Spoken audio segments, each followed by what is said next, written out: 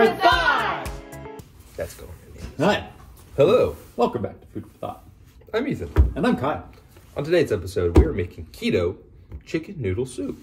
And it's good. To tell us more about this keto chicken noodle soup, we're going to turn it over to Josh, who's never had it. But he's going to tell us that he did. Oh man, this chicken noodle soup is exactly what the doctor ordered in days like these. For those of you that don't know, Josh is our biggest fan. Check the YouTube comments. He's there. All there. All. Thanks, Josh. Thanks, Josh. Sit! And here's what you need. You're gonna need chicken broth, Italian seasoning, bay leaves, onion, spaghetti squash, carrots, sea salt, black pepper, celery, and chicken. And yes, that was Maddie asking what we're having for dinner. In a Dutch oven, this is my Dutch oven. It's not one, but it's a big pot. Put your oil in there and heat it up. We're gonna add our celery, onions, and our carrots. We're gonna let those saute until those onions are translucent. While that's going, go ahead and cook your spaghetti squash. I have my oven set to 375. Add your chicken broth, add your chicken. It can be raw or pre-cooked. Add your bay leaf, add your Italian seasoning. You wanna go ahead and increase your heat to a boil. Once it starts boiling, we're gonna also mix it up too. Once it starts boiling, reduce it to a simmer and cover. Now that this is covered, we're gonna let it sit there for 30 minutes and we'll remove the chicken, shred it, and then put the chicken back in and cover for another 30 minutes. Make sure you take out your chicken and shred it, and then throw it back in. When all is said and done, put some salt and pepper in there, sea salt. Take the bay leaf out and give it a good mix, then let it cool. Don't forget to slide in your spaghetti squash as well.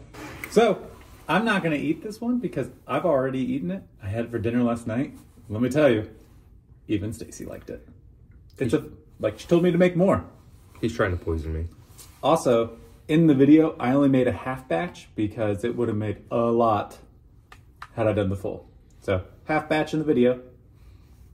Still good. It smells good. It is good. It looks like chicken noodle soup. I'm going to be making it again.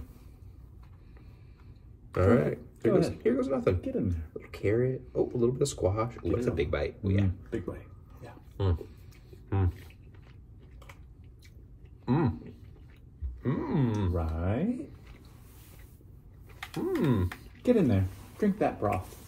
The squash is actually really good in It there. is good. Uh-huh. I had never cooked spaghetti squash. It adds like a little bit of a sweet taste to it, and it's actually quite delicious. I actually like this better than regular chicken noodle soup. It's good. I'll be making it again. The broth is really good too. Not super salty either. You can go nuts on the seasoning. You don't have to follow the directions on the seasoning. Put more in if you want. It helps. It's good without like the extra seasoning. Whatever you want to do. Whatever you want to do. Kyle, this is good. Thank you. Great job. Thank you. Wow. Tune in next week where we have no idea what we're going to make, but we will figure it out.